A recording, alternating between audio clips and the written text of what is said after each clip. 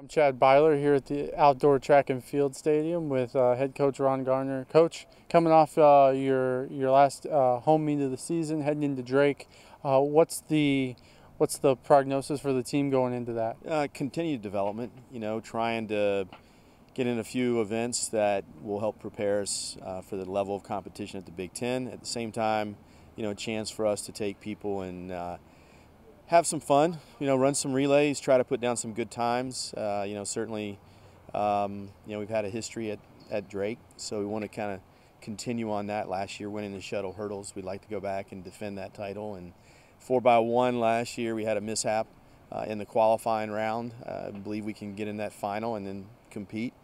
So, those are a couple of things. Outside of that, in the Coastal Cat, getting in a good field in the 800, and Val and the steeple. We're just sure that there's going to be great competition in those events. Right.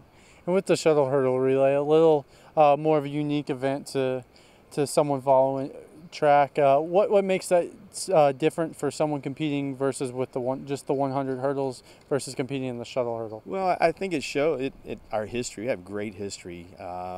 Many of our top 5 all time were world leaders, and at one point the collegiate record. So it's been an exciting event for us. Coach Winkler passing his torch down to the next coach, and Coach Bailey, and then Coach Gillen and myself here. Just seeing that continued national level hurdling at the University of Illinois. So we're excited. It's dynamic that they don't get a chance usually to ever participate in the form of relay in that event. So that's what's great about it. Thanks, Coach.